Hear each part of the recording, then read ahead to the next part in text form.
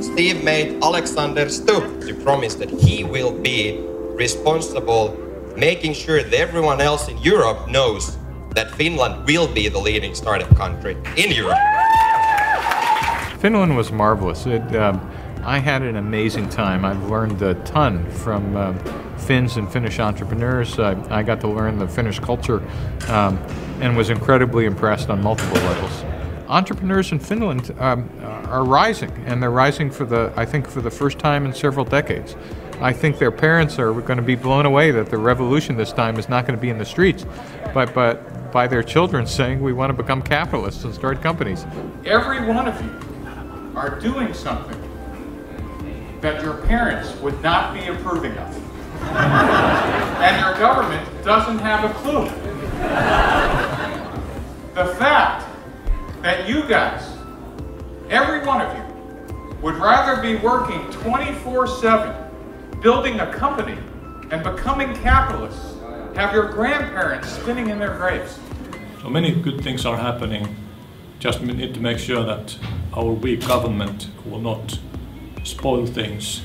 Rather, they should speed up things with courageous new decisions and initiatives that would change the current structures.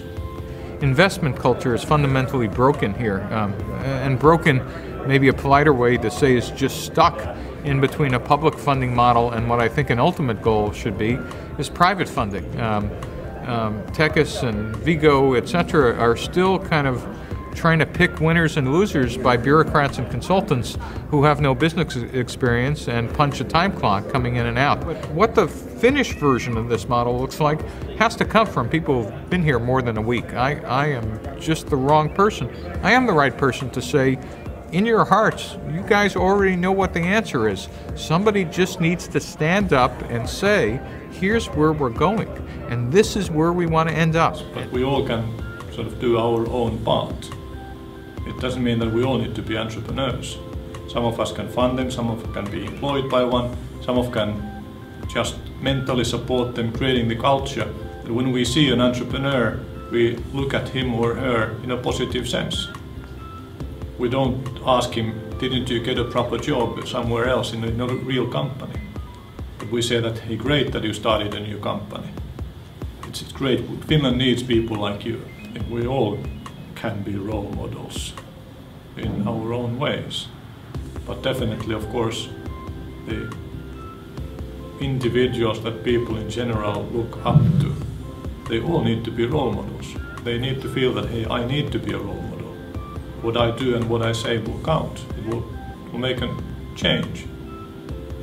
So I think anybody who asks himself or herself whether I need to be a role model, they should be a role model. I think the country's ready. You all know what needs to be done. It's theirs. It's all there for you to take. So give a big hand to Crystal, Henrietta, Linda, and JP.